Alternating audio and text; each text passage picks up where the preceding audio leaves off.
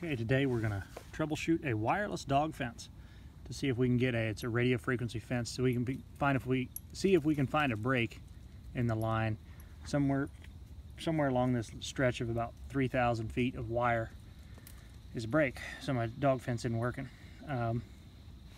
There's a bunch of different ways you can do this. Basically what I'm doing is, because I have a short section here where the other wire is just right across there, maybe 8 feet away, I'm running a wire between the two, and I've stripped some wire off, and I'm going to connect that wire, and hopefully we'll get a signal. And if we do, it means the system is broken to the left of us, somewhere down there. If it's not, it's to the right of us. So here we go. We've already got it attached over there.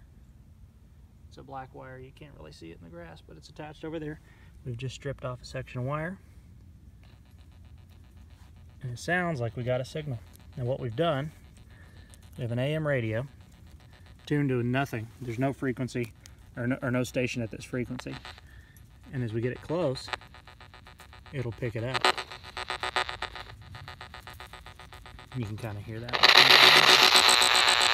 All right, so it is working. So now, hopefully, we should be able to follow down the length of this wire, and we should be able to find a break. So we're going to walk around and see if we can find it.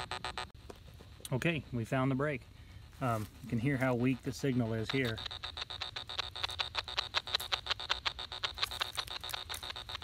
And then basically I just followed along till I found it. And then over here, just 10 feet away, you get a good signal up, 3 feet above it. So you can tell the difference in the signal strength.